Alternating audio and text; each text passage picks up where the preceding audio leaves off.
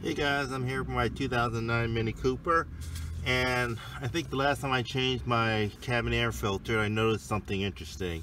I think there's no cover for the intake air coming in from the engine into the filter, so I'm going to go ahead and change it right now. This is underneath the passenger side, so I actually had to watch my old video on how to change one of these again to remind myself. So basically you use a flathead screwdriver, put it in here, pull down a little bit, and it opens up just like that. Oops. So then underneath here you'll find the air filter, which just pulls straight out like this.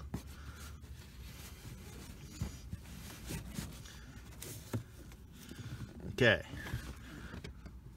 See, what I'm talking about is last time I changed this, I noticed there's a lot of leaves in here and other crap. So I think the air intake that's coming in through here, that's going through the filter here, is actually, there's no screen on the engine side. So I'm going to go over to the engine side and actually check that out. Okay, to be able to get to where I think the intake is, where I've seen it before, is it's behind this plastic cover.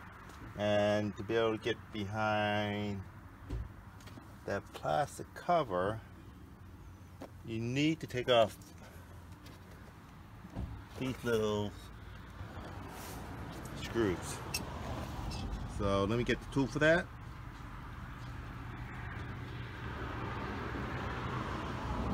Okay, what you're going to need is a 10 millimeter. There's going to be a plastic one here and a metal bolt back in there. You can't see it because the hood's in the way. I already loosened them most of the way, so you're not just watching me unscrew a bolt, which is really boring. There's the plastic-ish one.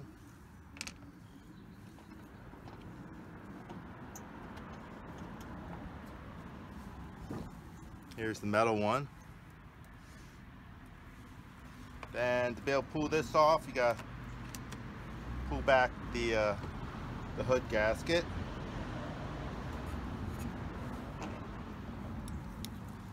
And I should be able to just lift this out just like that. And that's where the battery compartment is too. And there you go. So let me grab the camera and get a closer look. Okay, that's what I'm talking about. Right behind the battery compartment, underneath that cover, there's the intake, and you can see the floor of the passenger side. So right now there's no screen, no nothing. Basically, if a rat or a mouse got into the engine compartment and wanted to run in there, it could. And I bought this car used, so I don't know if they normally have a screen, and this one was just missing it when someone did something to the car. And okay, to get the shape, I held a piece of paper on the inside where the filter usually goes. Actually, it was probably this way. And then I had my son come out and trace it with a permanent marker. Then we placed the permanent marker, which don't do, on the engine here, and it rolled down into the engine. So we had to fish it back out. That took a little bit of time. So I don't know what would happen if this thing heats up in the engine. So while looking at that, I discovered that there's a groove. There's a groove inside this rubber. This is rubber. This is a rubber gasket. There's a groove in here. So I'm wondering if it was supposed to have a cover, it just fell off or something happened. I don't know what happened. So I'm going to take my template, find some screen, cut it out, probably a little bit bigger because of the groove, and see if it fits. So this is my scrap of stuff that I've collected. Some is off heater screens and stuff. I just, when the heater broke, I threw away the heater, but kept certain parts of it. So we're looking at something at least 7 inches by 4 inches. So got this stuff, which is white. Holes are about 1/4 inch.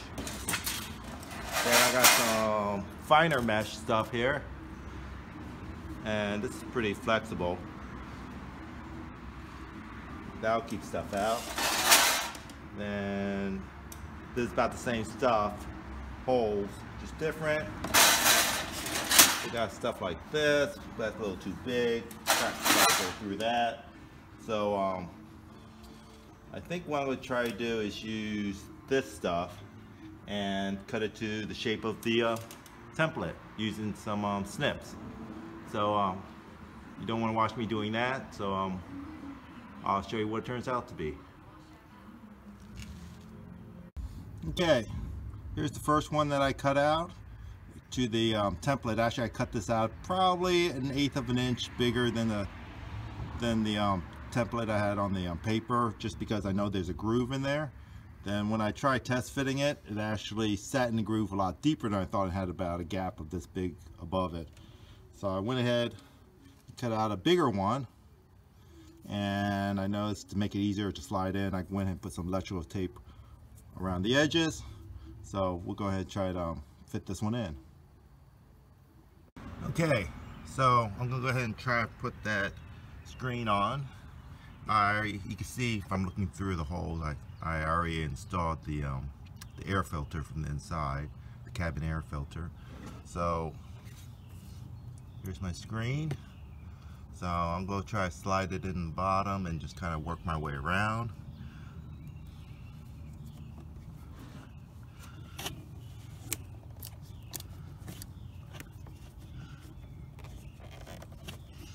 We can get it in the groove.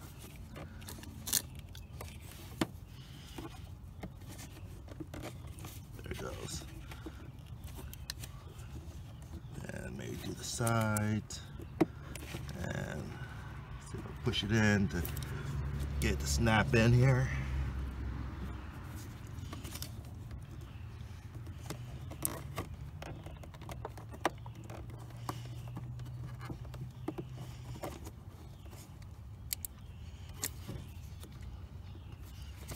Top doesn't look like it's in yet, in the groove. Not quite.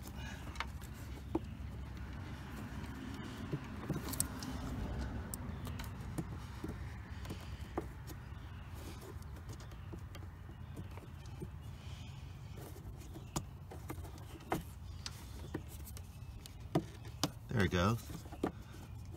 Took a little work, but I can feel that it's actually in the groove now all the way around. So that's the cover on, and now I won't get bugs or big bugs or leaves or stuff blowing into the cabin air filter. So if yours is missing one, go ahead and make your own and snap it in, and good luck on yours. Thanks for watching.